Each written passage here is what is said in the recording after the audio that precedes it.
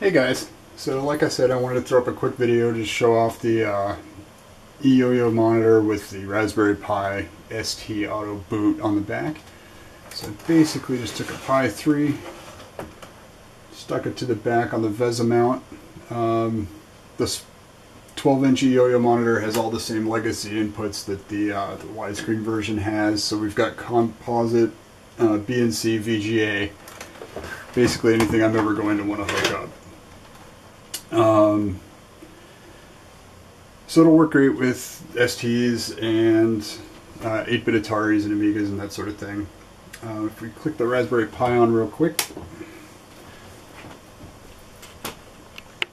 and monitor.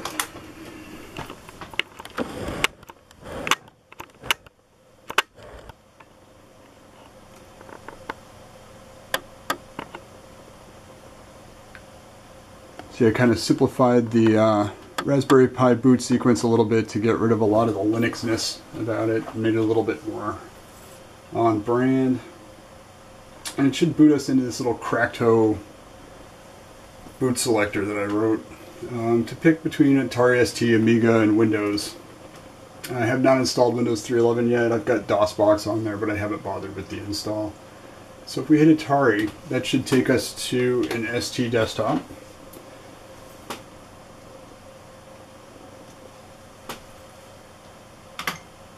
Skip the memory checks and stuff. So that's going to boot up with a 230 meg C drive. That's where all the software lives. I haven't really added anything to the image yet, but it's just a 1 gig image that I'll link so that you can pull it up.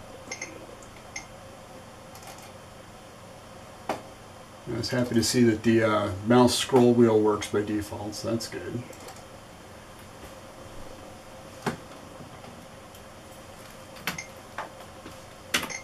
But yeah, that'll boot us to a full desktop. I'm probably going to try and install NeoDesk or something like that. Let me turn that down a little bit.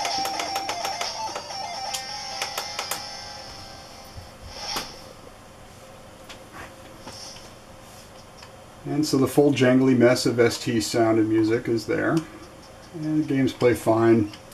The person that did the image has patched a lot of games so that they'll play off of a hard drive. So a lot of these games weren't able to be installed to a disk before, now they can.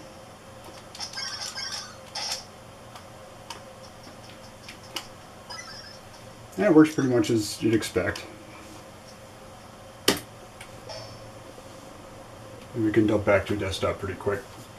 If we quit an emulator, it should take us back to our menu screen. We can pick another one. The Amiga one really is just a launcher. I don't have any experience with Amiga desktops. I don't care about it. Workbench baffles me.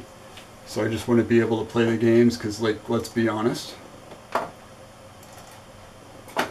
Given the choice of ST or Amiga, this is just going to be smoother.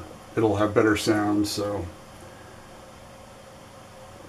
man enough to admit when I was wrong when I was a little kid. Of course, this is booting from disk images, so we've got to give it a little bit more time.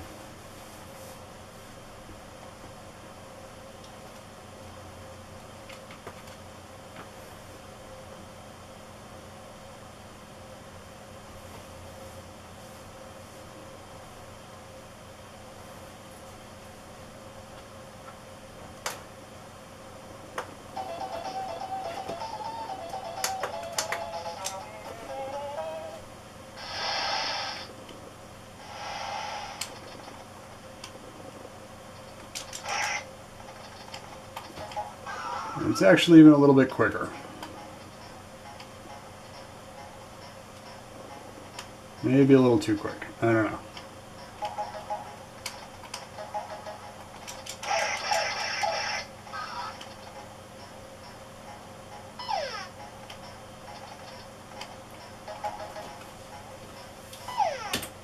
But yeah, at the end of the day, it works great. Auto boots, we can shut down from the menu script. And I'll shut down the machine. Of course, the next big trick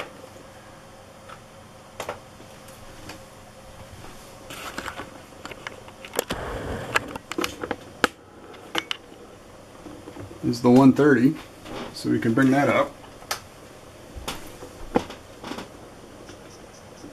And that'll boot us straight into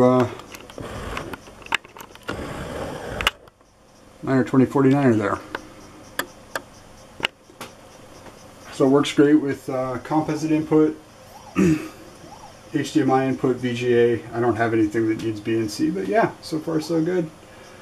I started with the RetroPie image, just mainly because of their packaging and how easy they make it to change the splash screens and all that kind of stuff. I also, moved their auto start script out of the way to make my little boot menu.